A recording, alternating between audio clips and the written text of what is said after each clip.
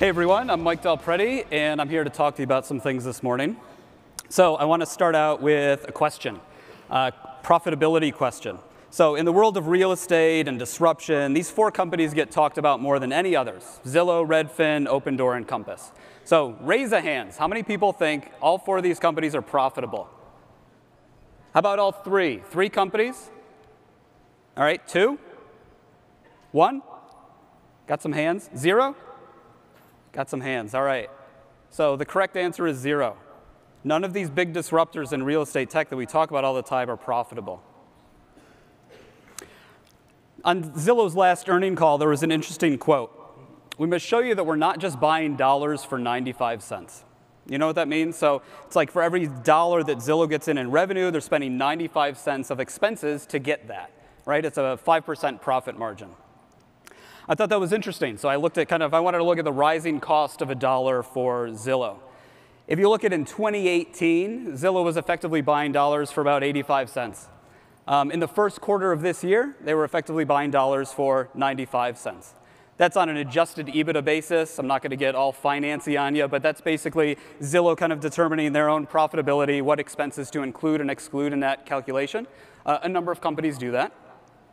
Another way to look at profitability is on a GAAP basis. That's generally accepted accounting principles. That's what the SEC mandates public companies need to report on. Big companies like Facebook, Amazon, Netflix talk about earnings like that. If you look at it on a GAAP basis, it changes a bit. In 2018, Zillow was buying dollars for $1.10.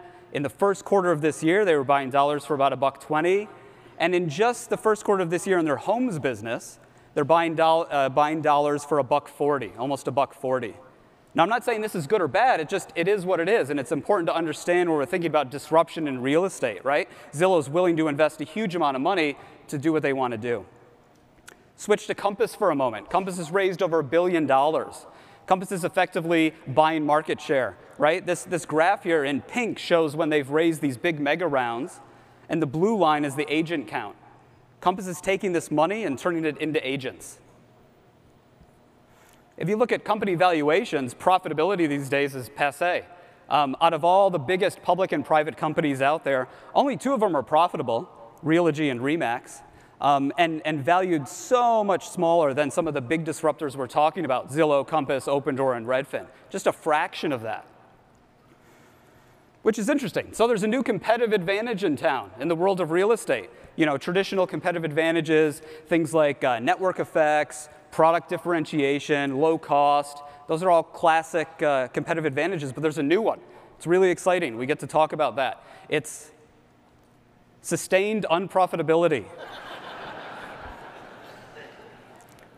These big disruptors are spending huge amounts of money. They're investing and unprofitable to some degree with very large amounts for long periods of time. So if you're competing against any of these companies, that's what you're competing against. Can you do the same thing? So there's the biggest disruption occurring in real estate is financial disruption, or as I say, red is the new black. Wow, thanks. My family didn't think that one would work. So let's shift gears. Let's talk about iBuyers. So if you saw me on stage last time or you follow some of my work, you'll have seen this. In 2018, iBuyers accounted for about 0.2% national market share. That's over 15,000 purchases, 10,000 sales. So 25,000 iBuyer transactions. So far in 2019, in the first 6 months, we've seen the same amount of transactions as in all of 2018. All right, about 25,000. So if the trend continues, and I have no reason to expect it won't, market share will about double in 2019, iBuyer market share, maybe about 50,000 transactions. So national market share of, say, 0.4%. iBuyer's biggest market is in Phoenix. That's where they've been for a long time. So if we look at just Phoenix, iBuyer market share is between 5 and 6%. You can see Opendoor is the biggest, followed by Zillow and OfferPad, effectively tied for second place. Now, before you get too excited, you see the top line, that market share is kind of fluctuating between 5 and 6, and it's actually going down a little bit. It looks to be seasonal. You know, we kind of had the same thing last winter. So that we haven't really hit a glass ceiling, But keep in mind, this line is not a hockey stick. It's not steadily going up. It's bumpy. It's growing, but it's growing slowly. Another way to look at market share in Phoenix is total number of transactions, not as a percentage, but absolute numbers. And you can see quite a big, impressive uptick here over the past couple months.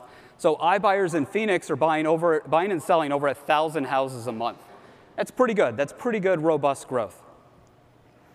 Now, if we look at Opendoor versus Zillow, kind of the two big behemoths, Opendoor nationally, kind of up to May, is purchasing and selling 6 times the amount of houses at Zillow. So while Zillow's kind of started from a standing start, and they've grown really strong, and I'm very impressed with the growth, and they're going really far, it's important to put that in context. The other big behemoth in that space, Opendoor, they're also going really big. There's quite a big uptick there, and that volume there is kind of 6 times. And you see it's kind of increasing over time. It's not decreasing. So they're really putting the foot down on the pedal and going quite fast in this space.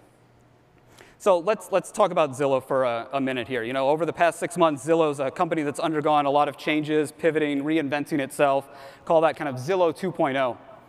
I want to talk about that story. So whenever I talk about Zillow, I always start with this slide.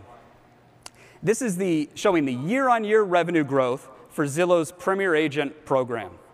All right, this is Zillow's biggest revenue generator, over $1 billion a year in revenue.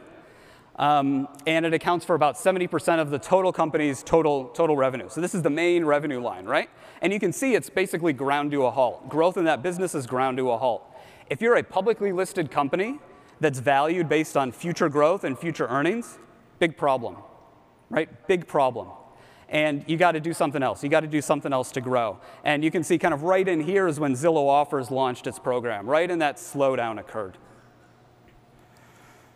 Now, Zillow and real estate portals around the world have been on this journey in real estate where they're getting closer to the transaction and they're getting involved in more parts of the transaction. So Zillow's biggest peers around the world are all doing the same thing, this kind of move from the lower left quadrant to the upper right. And why are they doing that? To grow, to tap into new revenue pools. By doing so, they can tap into agent commissions, mortgages, title insurance. Now, the reason that this works for Zillow is because consumers start their journey on Zillow and these other big real estate portals.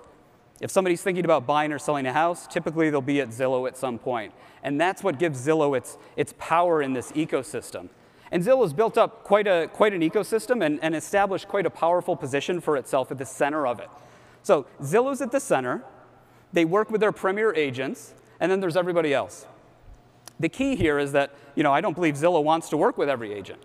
They just want to work with, the best, a small selection of them, those premier agents. And because Zillow's at the center of this ecosystem, they get all the consumers, they have the power. And one of the ways they demonstrate that power is by sending leads out, right? Zillow determines where those buyer leads go. So if you or anybody you know have complained about lead quality from Zillow over the past year, think about it this way. The overall quality of leads in America has not gone down over the past year. Home sellers have not gotten weirder or dumber or anything like that. That's Zillow determining who gets what leads and how they're valued, right? Zillow's at the center. They have that powerful center position in this ecosystem they've built. It's incredibly powerful, and it's because consumers start at Zillow. So if it were me, I would think about Zillow's guiding strategic principle. It must be consumers' first stop. That's where they derive their entire competitive advantage from. So Zillow's doing that. Everything's going fine. Then along comes Opendoor. Opendoor, the premier iBuyer, a couple of years ago.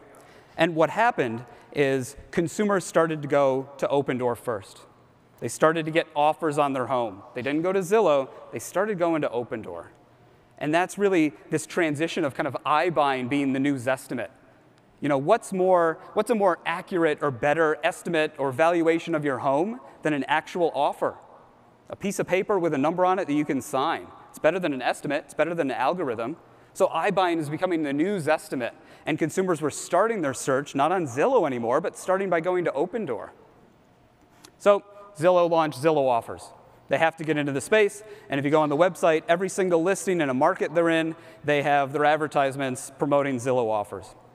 So again, Zillow's at the center of this ecosystem, and instead of just having a powerful center position and dictating who gets buyer leads, now they're talking about seller leads.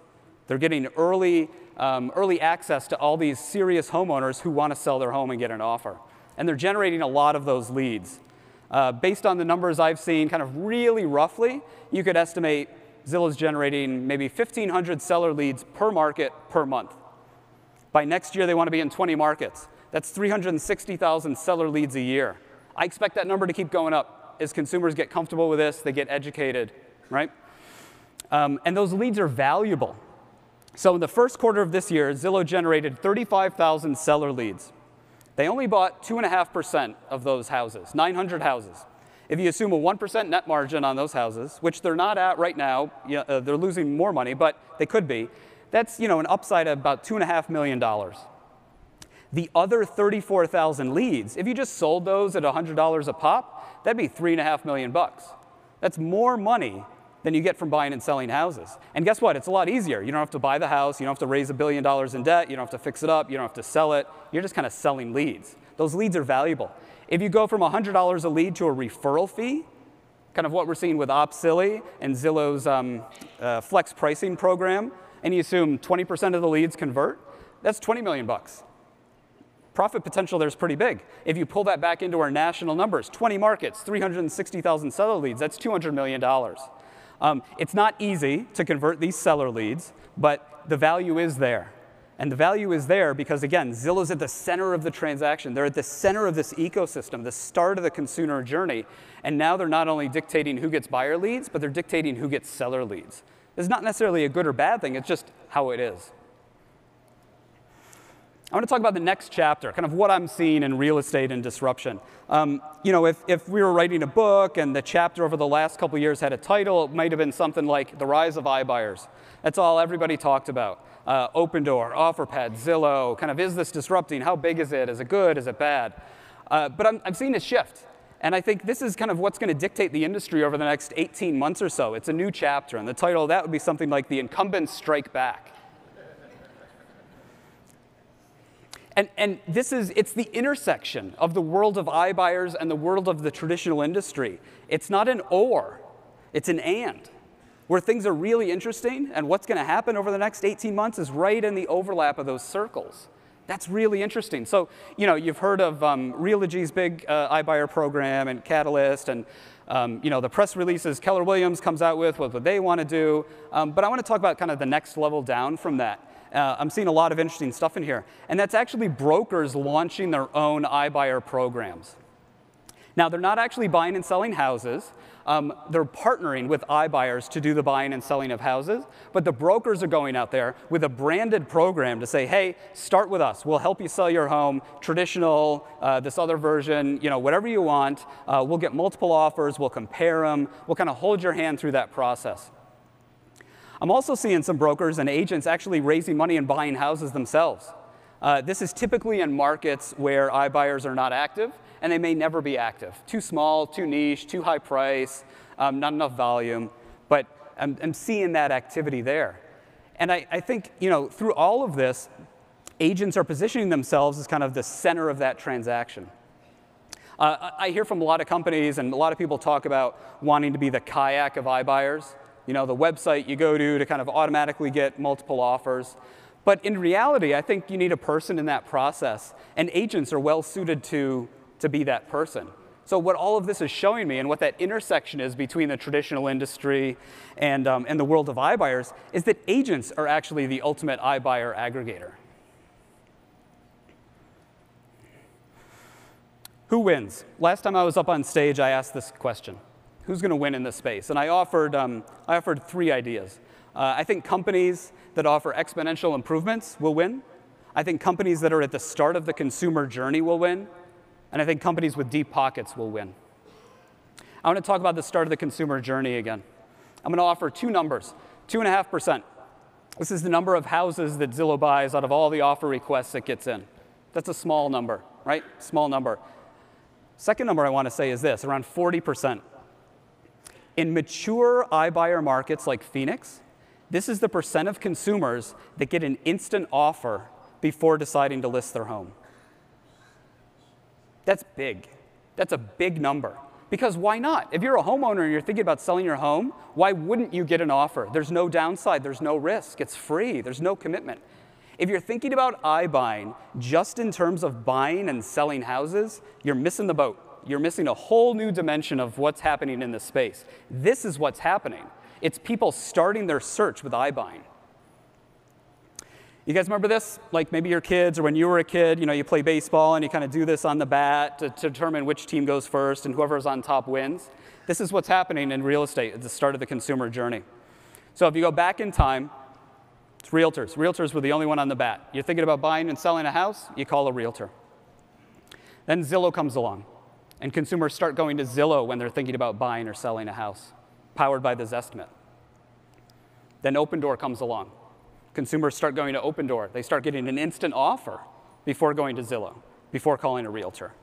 Not everybody, but just some people, right? Then Zillow reacts, Zillow 2.0. They say, no, we can do that too. Come to Zillow, we'll take care of everything. If you want an offer, we'll give you an offer. If you want an agent, we'll give you an agent. Then you have all these iBuyer aggregators trying to get on top of them, saying, no, don't go to Zillow or Opendoor. Just come to us. We'll get a lot of offers on your behalf, and then you can choose. You can win.